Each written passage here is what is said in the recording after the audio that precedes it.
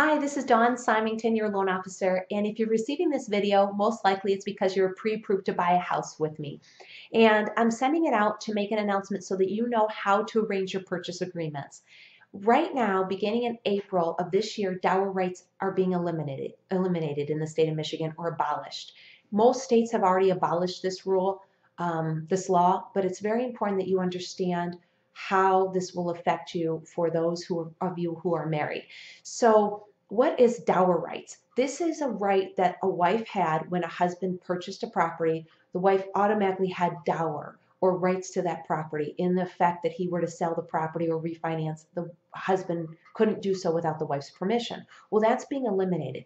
What this means is that if your husband or wife and you're buying a home, you should do so together. Even if you aren't both on the loan, that's okay. It's just very important that you both are on title.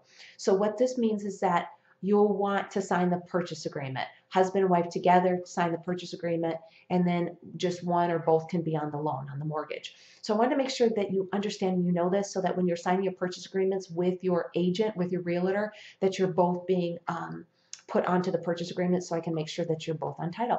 All right, very good. If you have questions, please let myself, my office know, and we'll be sure to answer those for you. And good luck finding the right home that's perfect for you and your family. Thank you.